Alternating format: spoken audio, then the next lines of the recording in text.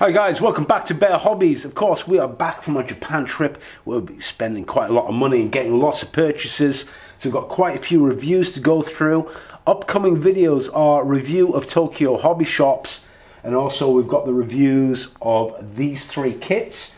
Aoshima's 124 scale GTR Liverty Walk, the Trumpeter Tiger I with the Zimmerit, and finally the Trumpeter Brem one. We've got lots of purchases that we've made out there. We need to get some essential equipment.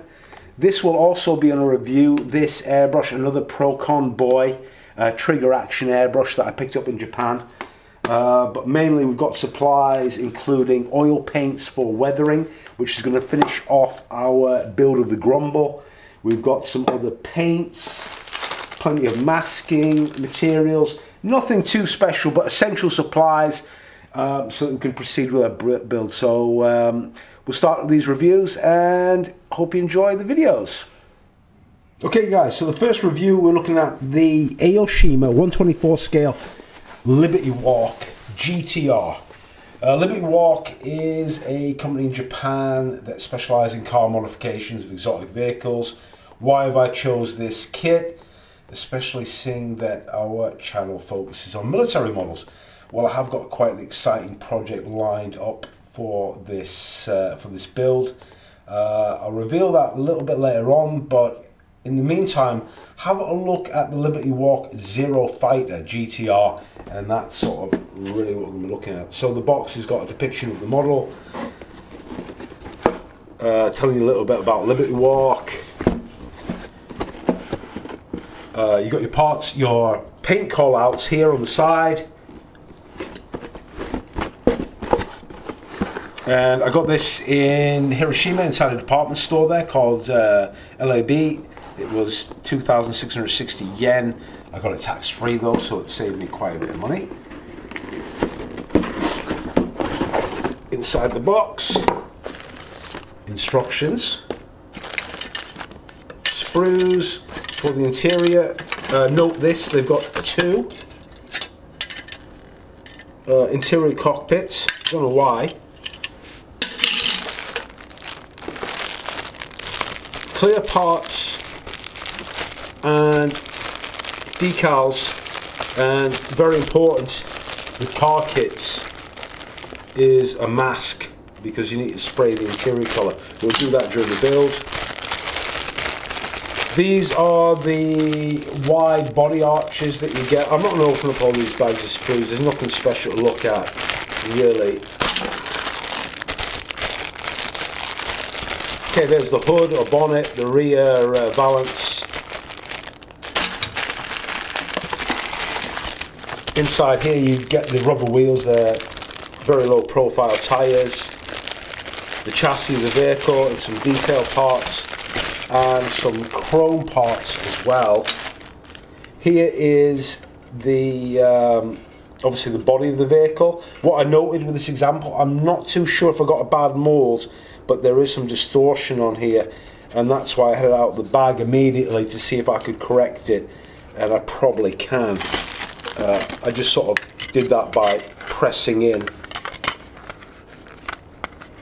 if I get this the right way around, the transparent glazing, and making sure that these front arches, you can see it here very clearly. See the front arch bulges out. I'm not too sure if that was damaged when I transported it, or maybe I just got a bad mould. And then also I have been sort of scraping up, removing all the mould seams from here in preparation for the build, which will be very quick, you should imagine. Clear parts are excellent, no distortion, etc. Get them all polished up. Here's the rear wing. No photo etch at all in this kit. More chrome parts for the lights. I'm just going to show you quickly the instructions. This is what we have to do in the build. First part you get is a template. The template is exactly 124 scale. You see that it fits exactly the size of the model, and that is to remove portions of the arches rear and front to enable you to fit the body kit parts here. Those are the sort of atypical Liverty Walk sort of trademarked that wide body kit, and we've got these excellent markings on here, but we are not going to be painting it in that off-white colour. Like I said, we'll probably do a Zero Fighter, and we're going to be doing sort of military styled sports performance car. So that's very quick review. It's the price in Japan was excellent. About, I think I got that maybe 2,300 yen, so the tax-free price, and that's why I got it. I want to get some atypical Japanese for, you know, a quick project. Next kit is Trumpeter's version of Panzerkampfwagen Aus E Mark 6, of course the Tiger I.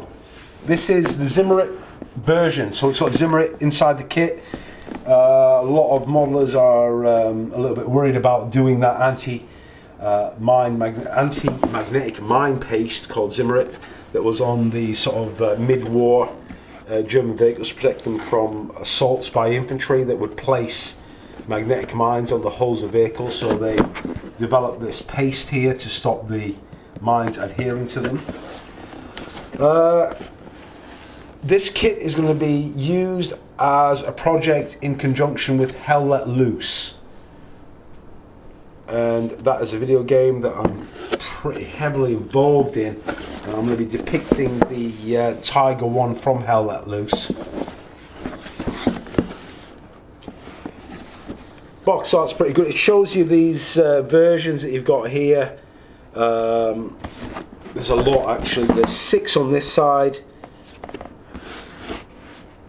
Correction, 5 on this side and 6 on the other, so different paint schemes.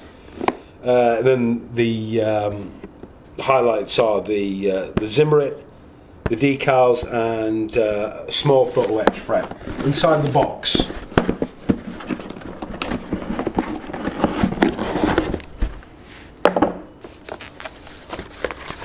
Trumpeter always do a booklet instruction, which is always very clear. Have a look in a minute. A colour painting guide, and they all show the sort of hero version in one big sheet, and then the other versions. So there's a lot of them here, another 10 of them here to look at. And one disadvantage of this is, I'll just tell you straight away, you're only getting one profile view of the camouflage on this side here. You're getting all views, so really the only accurate painting depiction is on here. One thing to note as well, there's no information on which unit this is. Maybe you can research that. There's a lot of World War II German armour specialists and loads of information on the internet, so that you can go for a version that you want to depict, because there's no information whatsoever on which unit they are, which theatre of war they're employed in. I'm guessing most of these are the Eastern Front. Okay, get a flyer as well for some tools, master tools from Trumpeter's range. Upcoming vehicles, or ones that are being released, like their 135th scale mouse with a full interior, and some other recent productions. Of course, here is the Tiger that we're looking at, and then some other kits as well. Straight away, here is the Zimmerit sheet, which is textured plastic, which is very thin. There's 2 sheets of that. Sprues. Over here are the main parts. Mantlet. There's 2 versions of this. There's a mantlet that's already got the Zimmerit already on it. Let's just have a quick look at that. So you have got the option to build this with or without Zimmerit coating. Right, okay. Let's just have a look at that. There you go. Just hold on, just get that in focus there for you. So quite a nice texture on there. There is another mantlet without Zimmerit, which which is right here. So if you want to do it without Zimmerit, you can do that. Lower bathtub style hull.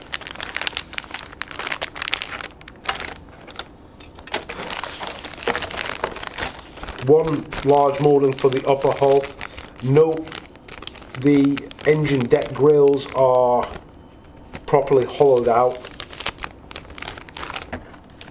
Single piece photo etch fret, which is the engine grills again, so that's really all you need for this kit. The turret, one piece, again without Zimmerit on it, and then you've got the decal sheet with all those different markings. There's not really that much to point out about this kit, except for the fact of, when I was looking at this before, I don't think I'm going to really open up those sprues. I'll do that when I do the build. You'll see all the parts in detail. I'm supposed to point out is, okay, there's running gear, there's turret detail. This might put off some of you guys, does not put me off at all. You've got independent tracks, single link tracks, so you need to glue each and every single one of these together, which it can be a bit tedious, but that's the route that Trumpeter choose. I don't mind it. It is a bit of work, it's a bit of tedium, but you do get a good result. Nothing really else to look at. It's a simple kit. It's not the best Tiger I by any means. I built the Dragon ones, but this one's pretty cheap. This feature as well, but you have got the Zimmerit to put on. We're gonna do this, of course. We will be using this Zimmerit sheet, and I want to experiment on just stressing it, so damaging this as well. Let's just open this up quickly so we can just have a look at some of the texture on there.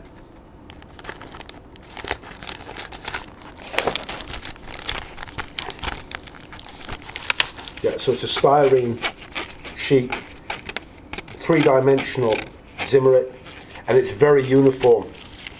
So for some versions it might not be the Zimmerit that you want to do, but this is the easiest, one of the easiest ways to do it. There's been several approaches. I've seen resin, I've seen photo etch, Zimmerit, and then this styrene approach. I think Tamiya uses the same approach. You've got your parts layout and the instructions, and straight away it's telling you, you know, two versions to choose from: Zimmerit or no Zimmerit coat. Sprues are very straightforward. There's not too many of them. There's not masses of parts in this build. It goes together. I think it would be a very quick build, to be honest. There's those independent links, 96 of them per side. It's telling you at each and every single stage when to apply Zimmerit and when not. There's the rear jack and details. Those are pretty nice, some wing nut details for the front fenders. We'll have a look at the tools and stuff when we go on the build. We'll see how detailed they are. There's no photo etch for the clamps or anything like that, which might, you know, if you want super detailed stuff, you can buy some aftermarket. I won't be, I'll be building it straight out. One thing that I have noted on here is there's a lack of transparent sprue. So all the optics are solid plastic. So you have to paint the effect of the optics. Like here, for example, on that hatch, that's just a protrusion there where the periscope would be. It's just solid plastic. There's no transparent parts. I think that's the same for the coupler as well. So is there 19, 20, 21. The barrel is a split barrel. There's no aluminium barrel or anything. It's probably to keep the price down. This model I procured from Tokopedia, which is an Indonesian Amazon site, and I got it for a pretty good price. So I just wanted to get a quick and easy build with Zimmerit, and of course we'll be following that up with the how let loose version that I'll be doing. There's the periscopes for the cupola right there, and as you can see, yeah, they're just a solid piece of plastic. So that's just about that. Very simple, straightforward build. And on to the next review.